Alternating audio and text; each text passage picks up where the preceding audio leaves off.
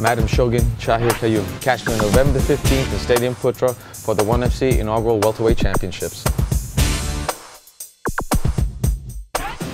Is going to be the ONE FC inaugural Welterweight Championship, and I will be participating in that. And it's for the welterweight title, and I'm the first Malaysian to be doing this. And yeah, for me, it's exciting. It's really exciting. I'm really looking forward to this.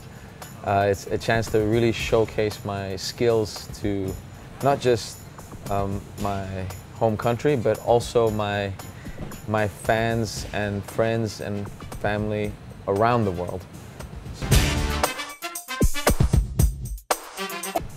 It's a form of pressure that I like to take as stimulus. I mean, the people that are behind me are just awesome, you know. I mean, the local fans that already know what MMA is about, the people who already follow ONE FC, and the people that have also followed my career.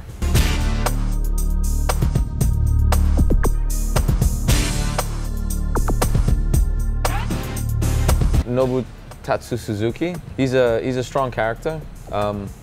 He's definitely an athlete. Even though he has a day job, he's extremely committed to being a serious mixed martial artist. He has a strong background in full contact karate, Kyokushin karate, and he has an impressive record.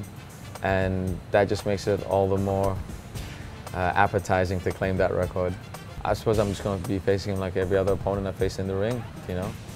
I'm going to get him. In my striking, my signature moves are elbows.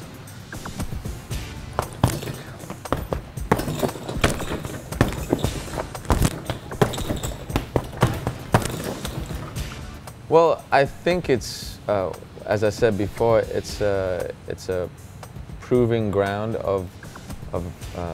in extreme condition with limited rules for combat athletics.